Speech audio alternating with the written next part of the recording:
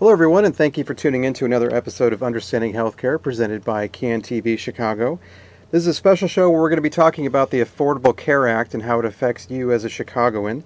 We're going to go over a series of topics over the next 25 minutes, but please be sure to call in. This is a live show. The number is on the screen right in front of you, 312-738-1060. Today we are joined by Brian Burrell. Brian, thank you for being here. Thank you, Steve. Okay, I'm going to put your information up for everybody. Now, Brian works with Young Invincibles. He is a Midwest Regional Manager. Now, Brian, tell us a little bit about what you do. Definitely. And so Young Invincibles is actually, we're a nonprofit, nonpartisan organization founded around the Affordable Care Act. So we were started as a student group back when the debates were going on. We just wanted to make sure young adults were represented throughout those debates. And since then, we've grown to work on advancing economic opportunity for 18 to 34-year-olds, but healthcare has always held a very special place in Young Invincibles' heart there. And so we've been working to educate young adults, make sure they understand what's going on with the law, and make sure that they actually have all the information they need to enroll in healthcare if that's what they're interested in. This is all good. This is all helpful. So today we're going to focus a little bit of the show here on low-income young adults with a little bit of the expertise. Now, I'm going to put your info up one more time. Mm-hmm. Young Invincibles, you guys are new to the Midwest, so Correct. This is all brand new. Can you talk about a little bit about what you're bringing to the area? Sure. And so we were based out of D.C. for the years that we started out, but about 6 months ago we started a Chicago and Midwest office here. And we've been working to bring some of our work a little bit closer to people, going out into the communities, educating young adults about some of the different ways they may be signing up through tax credits, Medicaid, which is going to help the vast majority of uninsured young adults actually sign up for health care. And just making sure they understand to go check out the website, getcoveredillinois.gov, and that before March 31st that they're signing up and getting all the information that they need. That's great, and we'll show you the website in a little bit, so we're going to go through everything about how you sign up for this. Now let's just talk a little bit in generality. Why is it important for people to have health care? Sure, and so for young adults especially, as they're the largest uninsured demographic out there, you never know when you're going to get hurt, when you're going to get sick, when something's going to come up. At some point, it very likely will. And especially that's why we actually were named Young Invincibles, is that the vast majority of people think that young adults don't want health care, that they're not getting it because they think they're young and invincible, but that's not true. Actually, over 70% of young adults said that the number one reason why they don't have health care is cost. And that's part of what the law does, is that it helps to make sure that there are different affordable options, either Medicaid or tax credits, that are available to make it a little bit easier to afford. Since going to pay for health care on your own with no insurance, it can really rack up a lot of those medical bills there. So you're saying if I were 21 years old right now that I would not be invincible to any kind of... Absolutely not, yeah. I mean, just from my own personal experiences, just a few years ago, I was playing softball with our work league, and line drive came and broke my pinky, and I was getting surgery for it to make sure that I could actually stay straight, and that definitely, if I didn't have health insurance, would have been a few $1,000s in medical bills that definitely glad I didn't have to pay on full price for that. Yes, you got to watch out for those softballs, line drives. Okay, real quick, we're going to take a second and go to the calls. Hello, caller. What's your question for our show? Yes, thank you for taking my call. I wanted to make the point that I certainly do agree that young people need to be given alternatives that don't simply equate to, for instance, putting money in their pocket and asking them to decide whether it's going to be health care or something else. Because in those cases, I do think that all too often young people who, as you point out, think of themselves as invincible, you say to them, here's an extra $5,000 or you can have health care, they're going to go shopping, by and large. And I think the way to institute good public policy in this realm is to give them, again, tax credits, give them vouchers, give them no other option other than to use this towards health care. It's interesting you point that out, actually, because we do... one thing we were going to focus on, I might as well talk about it right now, you were going to talk about tax credits. Mm-hmm. So you can talk about the strategy behind that. Sure, and so the tax credits are actually, I think it more or less describes exactly what the caller was looking for, in that you receive money to basically take off of your monthly premiums. And so when you're signing up for healthcare, when you're actually going in, looking at the website, shopping for your plan, you type in your income, and you're within the limits that are set by the law. It varies on your income. There's sort of a sliding scale for it. It'll take off that money directly from your premiums. And so that's really going to help, again, a lot of young adults to really see not only the price up front, so you don't have to wait until the end of the year for a tax credit, which is always nice since if you're using this to pay for health care, it's something that you're going to need every month to make sure that you can afford it and that to make sure that you're not waiting until the end of the year for that refund, but you can apply it directly to the premiums. Mm-hmm. So there's a lot to pay attention to here because there's even a specific thing about Illinois. Now, we were talking before the show about the differences between, Indiana and Illinois. So there's even things that are very specific to Illinoisans, especially the young individuals that they should pay attention to. Yeah, and so one of the things specifically about Illinois is that they were one of the states that chose to expand Medicaid to the low-income young adults pretty much, or to the entire population more or less. If you're making below about 138% of the federal poverty level, which is around $16,000 for just a single independent person, then you can go and qualify for Medicaid, and that was expanded here in Illinois, and some of the other states in the region didn't. So you had to make sure, depending on where you work, depending on where you live, if you're traveling from other states, that you check out what you might qualify for in Illinois compared to some of the other states in the area. Okay. And in general, I wanted to point out that for those who don't know what Medicaid is, now you got the Affordable Care Act, okay, but then you also got Medicare, which is for people 65 and older. Correct. And Medicare specifically, can you just real quickly to summarize it for everybody? For Medicaid? For Medicare, sure. For Medicaid. Sure. And so so Medicaid it's a free program to help pretty much pay for your doctor's visits, your hospital visits. It covers all of those without any sort of cost to the individual, and specifically helps, again, if you're making below 138% of the federal poverty level, and especially also, I want to make sure to point out that also if you're currently unemployed, you can also qualify for Medicaid, and that can help pay for your doctor's bills. You can find doctors in the area, and a lot of that will be free to individuals. So it's something that you want to make sure you can still buy private health insurance if you prefer, but it's an option for people if they want it. And do you know roughly how much a year 138% of the poverty level comes out to be? Sure. So it depends on the number of people in your family. But if you're a single person, it could be about $16,000. And actually, if you're making minimum wage, say, here in Illinois, then if you're even working about 30, 40 hours a week every week, you could still actually qualify for Medicaid. It depends on your individual situation, how many people in your family, if you're married, have kids, living with your parents, and so that can change how much your family income is. But specifically for a lot of people that are working minimum wage jobs, maybe working part-time, it's an option they might want to explore if they currently are uninsured. So now, if you want to figure out if you would apply for the Affordable Care Act, if you would apply for Medicaid or even Medicare, I want to go ahead and put up the basic info here for everybody. The website, Get Covered Illinois, we'll show that in a few minutes. That's where you can go to sign up for everything. You can also call this phone number and kind of explain your situation, meet with a navigator in person, and then also they can assist you in deciding whether or not you would apply for Medicare, Medicaid, or the Affordable Care Act. Yeah, and one of the great things about the website as well is that actually if you go to getcoveredillinois.gov, you can enter in your income and it'll determine whether or not you might qualify for Medicaid or whether you'd actually buy a private health insurance plan. And so you could just find out directly from there if you might want to go apply for Medicaid instead online, as well as obviously going to get in-person help or calling the hotline. They can do the same determination as well. So there's quite a few options for people out there. So now, let's talk a little bit about what the Affordable Care Act is now. So one thing I want to point out, and you might have just seen me put this up, is that the two main things to begin this conversation are that you must live within the United States of America, and you must be a U.S. citizen or a national. So that's two steps going toward signing up for the Affordable Care Act. Now, what's the purpose of the Affordable Care Act? Why is it so important right now? Sure, and so kind of the two big points that I like to say about the Affordable Care Act is that it worked to make more affordable and more accessible. And so part of it was making sure that some of your yearly checkups, some of your immunizations, those are all covered through the Affordable Care Act, as well as contraception, STI testing. There's a few other benefits to make sure that you're going out and that you're doing preventive health care for yourself and you're actually checking into some of those. As well as the fact that it's now accessible by making the online marketplace, the getcoveredillinois.gov website. It'll make it a little bit easier to shop for healthcare plans as well, a little bit easier to compare. You can actually see exactly what the cost for some of the different services will be under each individual healthcare plan.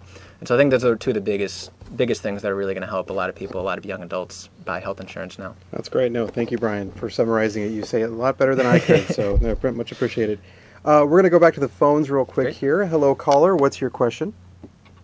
I actually have a couple questions. You mentioned if you made under $16,000 as an individual to apply for Medicare. Is that in Cook County? Is that county care and Medicare one and the same thing? So that's for Medicaid specifically. I just want to make that not Medicare, clarification. Medicaid. Yes, but as far as county care goes, that's actually a different form of Medicaid. So that program would qualify as well if you want to apply for that. There's also going to be the federal Medicaid, which you can apply for if you're living outside of Cook County, if there's different doctors that the federal Medicaid versus county care may cover instead. Did you have a second question? Well, yeah, so you guys had a number to call into, an 866, but you moved the paper before I got it down, because I'm confused about what to apply for.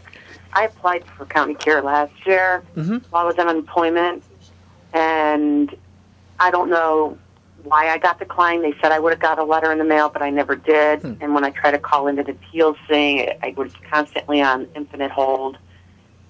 So I don't know if I should reapply for county care or what I should do. I had taken out Blue Cross Blue Shield a long time ago, like what I'll call catastrophic policy, and the health care center that I've gone to that's kind of put me on sliding scale told me that I probably got declined because I had insurance. You couldn't have any insurance with county care. And I said, well, which comes first, the chicken or the egg? I don't want to drop and have nothing before I have something. It's a worry. Yeah. And so specifically for your situation, I think it might be there's part of the navigator assistance, and so you can call into the number there, but if you want to actually get in-person help, that might be a little bit easier to talk through your situation and have them help if you need to start a new application. If you go to that getcoveredillinois.gov, you can type in your zip code, and a lot of these navigators, these in-person counselors, keep regular hours throughout the day. You can also make appointments, and I would probably suggest to talk with one of them to find out specifically more about your situation. Yeah, and since you specifically are talking about signing up and understanding how to research this stuff, let me shift a little bit into some of this for you right now. Sorry I didn't put the overhead up long enough. I'll put it back for you here. You know, I take the overhead down so that you watch the whole show and you come back for later. But okay, the number is 866-311-1119. I'll put this up again at the end of the show. Now, I also want to show you guys real quick the actual website. Here it is, Get Covered Illinois. So you can see that this is actually a really good website to do research in. You have a series of drop-down menus here. One of the ones that I like the most is the Get Answers. Get Answers right below it here is FAQ, or Frequently Asked Questions. Not only is that a whole big list of questions that you might even call into this show and ask, but you see there's literally any number of questions that you can click and immediately get the answers to. But then you also have something that's actually very useful here, which is below we have glossary. And this is also good for doing a little bit of research on the terminology used.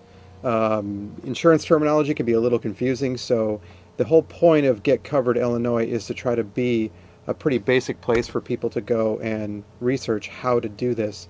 And in a little bit, we'll show you how to sign up. But do you want to add anything else? Well, it's one of the real quick things there is that also on that website, you can actually, again, type in your zip code and find out specific help.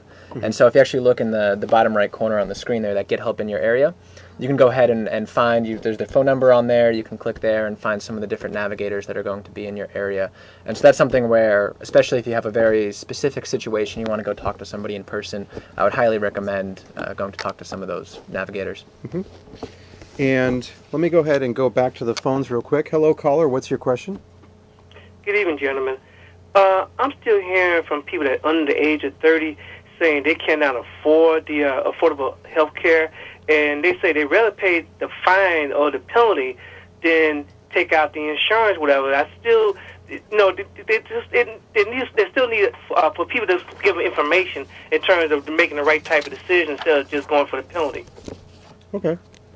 I definitely agree that people have to do some more research and make sure that they, first of all, if they fully understand the tax credits in Medicaid, they may be available to them. That's something they may not have known before going into this. And it's something that we're working to do. We know there are a lot of people that have not had that information.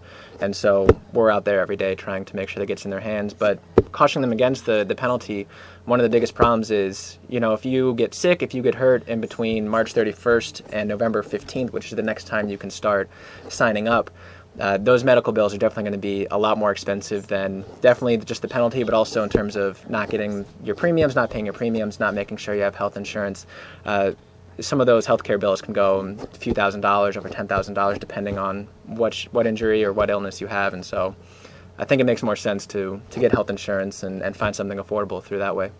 I think the comment kind of plays into what your organization, that the name of your organization is Young Invincibles, and talking about people under 30 who feel like they should just take the penalty instead of signing up. Now, basically, from what I remember, the penalty comes if you don't sign up by March 31st of this year, and the reason that it's that date is because we know that in April you got to file your taxes. So basically, they're going to take the penalty out of your return. And I think it's $95. So it's $95 or 1% of your taxable income. And so it gets a little bit tricky there, but say you're making $40,000. So your taxable income would be the $30,000 there. You're paying $300 instead of the $95. It's something we want to make sure people understand. So it's not set. Exactly. So it varies based on your income. As well as one of the other things is if you honestly cannot find affordable health insurance, if you're making below that tax filing threshold and there's nothing that's available to you. In Illinois, there's Medicaid, and so that should be available for a lot of those people. Then you will not be penalized if you truly cannot find affordable health insurance. And so that's definitely one of the things where we like to educate people on, but I think that there's a lot of options out there for young adults. Well, and let's talk about the benefits of this, because honestly, signing up for healthcare is going to get you certain coverage here. So let me go to this overall chart here, and let's talk a little bit about some of the things that would actually be covered if you are signed up. These are the 10 essential health benefits. Now, one thing that we had talked a little bit about, well, of course, there's emergency services. Ambulance services is a whole nother section over here. Maternity and newborn, of course, preventative. But let me talk a little bit about mental health, because I know that you guys focus a little bit about this.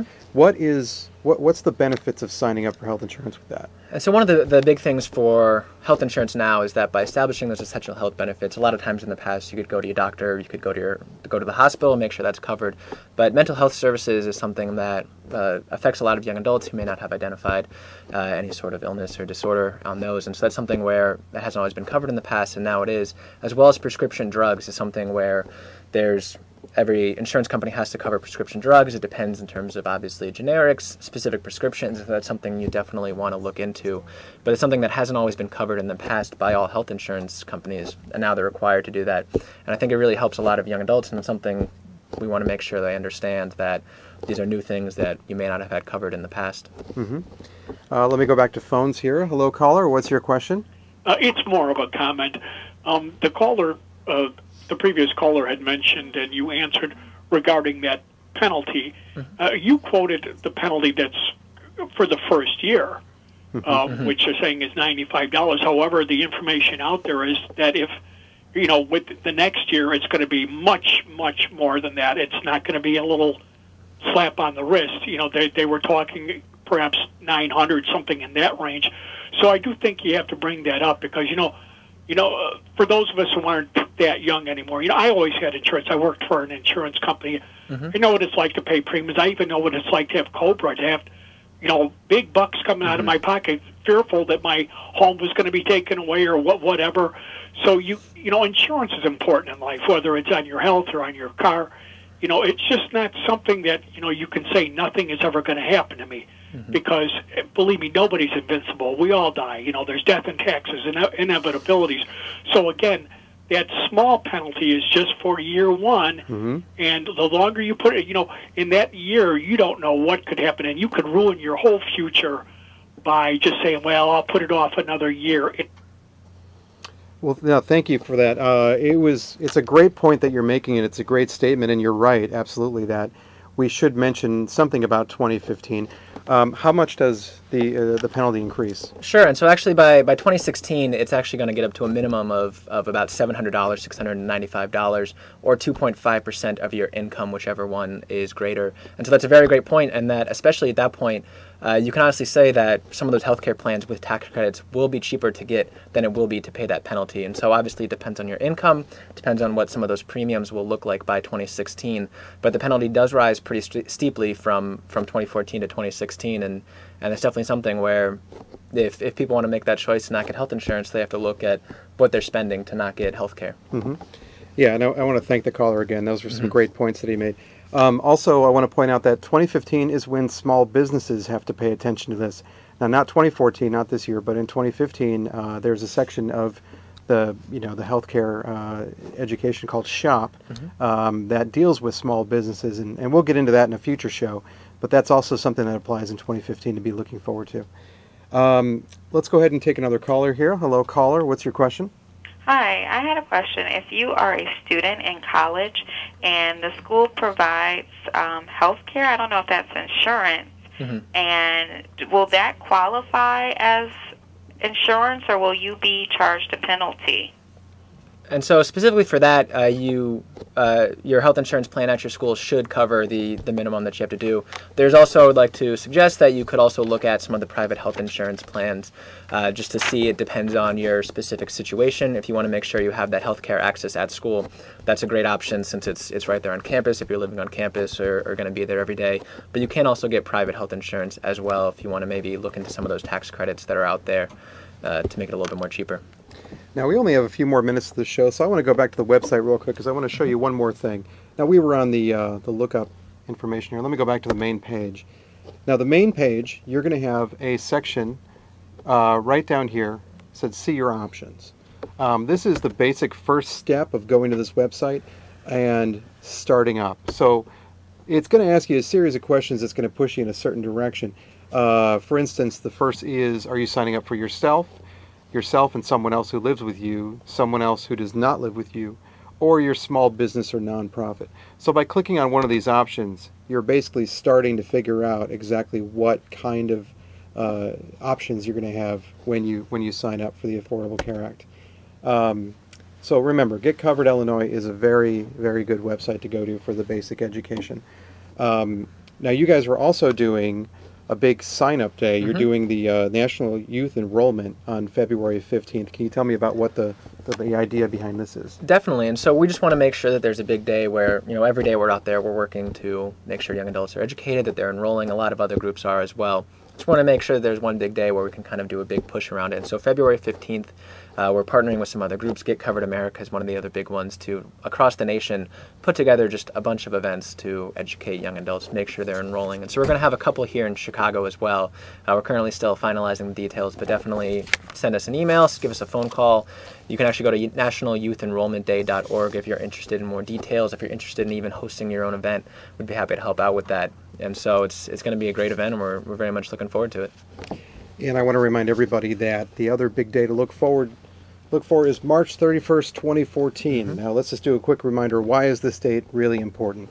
Definitely. And so that's the last day of open enrollment. And so currently, you can go to getcoveredillinois.gov. You can shop for health insurance. You can shop for Medicaid. But after March 31st, you will not be able to do that again until the fall. November 15th, 2014 is the next day that you would be able to start. And so you definitely want to make sure, if you're shopping for plans, if you haven't decided what you want quite yet, you want to get that healthcare plan by March 31st. And if you are currently uninsured, or if you're uninsured after March 31st, that's when the penalty will kick in. So if it's April 1st and you do not have health insurance, then you'll be paying the penalty next year. So make sure you look it up and get the information before then.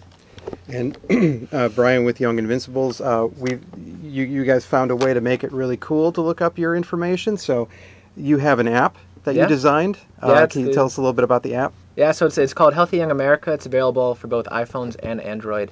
And so more or less, you want to make sure that there's just another way to get information in the hands of young adults. So if you go to our website, younginvincibles.org, you can check it out, download it. It's got some Yelp reviews of doctors in the area. You can just put in your GPS location, find a doctor in your area, find a CDC clinic. You can look up some of the frequently asked questions, some of the glossary to make sure you're educating yourself about some of those terms. You can actually calculate the tax credit you could receive as well, put in your income, your zip code, some of your situation about how many people you're living with, and it can tell you some of the information right there on your phone. And we think it's a pretty cool, definitely something we want people to check out. So before we get to your info to finish everything out, I want to remind everybody of the basic sign-up. So the website we showed was getcoveredillinois.gov. Of course, you can call the phone number listed below to talk to the people with Get Covered Illinois about talking to a person that can help you, which is basically referred to as a navigator.